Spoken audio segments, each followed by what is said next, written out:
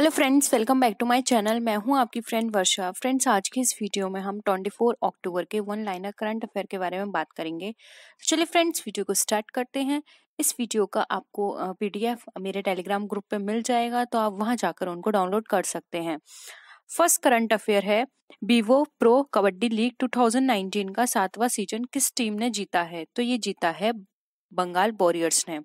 Next है, पर्यावरणीय प्रवाह मूल्यांकन पर अंतर्राष्ट्रीय कार्यशाला का आयोजन कहाँ किया गया है? तो फ्रेंड्स, इस कार्यशाला का आयोजन किया गया है दिल्ली में। नेक्स्ट है, हुनर हाट पहल का आयोजन कहाँ किया जाएगा? तो फ्रेंड्स, इसका आयोजन किया जाएगा प्रयागराज में। नेक्स्ट है, भारतीय विशिष्ट पहचान प्राधिकरण यानी UIDAI का नया CEO नियुक्त किया गया है, वह कौन है? तो फ्रेंड्स, हाल ही में UIDAI का CEO पंकज कुमार को नियुक्त किया गया है। नेक्स्ट है, इंडिया यूनिवर्सिटी रैंकिंग T20 में कौन सी संस्था नंबर 1 पर आई है? तो फ्रेंड्स, हाल ही में ये रैंकिंग निकली है इंडिया यूनिवर्सिटी T20, उसमें IIT बॉम्बे को नंबर 1 पोजीशन मिली है।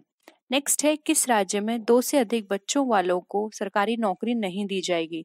तो फ्रेंड्स, हाल ही में असम राज्य की सरकार ने ये घोषणा की है कि ऐसा परिवार जिसके घर में 2 से अधिक बच्चे हैं, उनको सरकारी नौकरी नहीं दी जाएगी।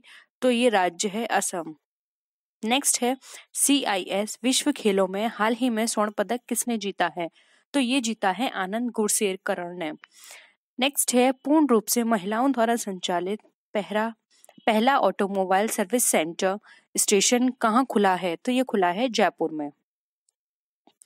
नेक्स्ट है, विदेश मंत्रालय की नीति सचिव के रूप में किसे नियुक्त किया गया है? तो ये नियुक्त किया गया है अशोक मलिक को।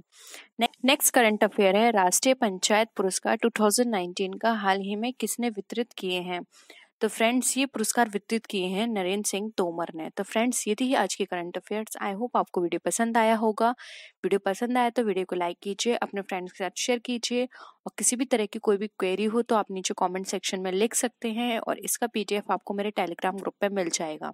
तो फ्रेंड्स, नेक्स्ट वीडियो में हम फिर मिलते हैं और भी अच्छी वीडियोस के साथ। तब तक के लिए बाय बाय।